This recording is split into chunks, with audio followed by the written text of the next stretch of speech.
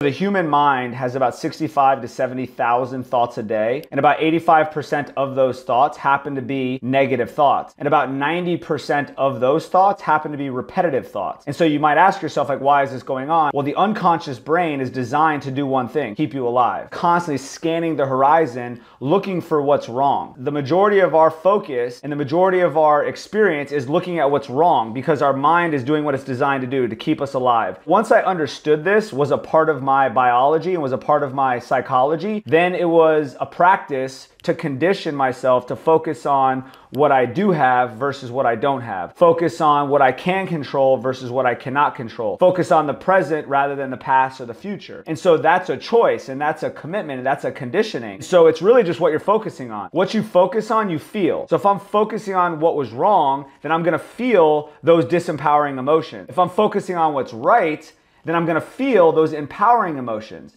And so it's just a practice.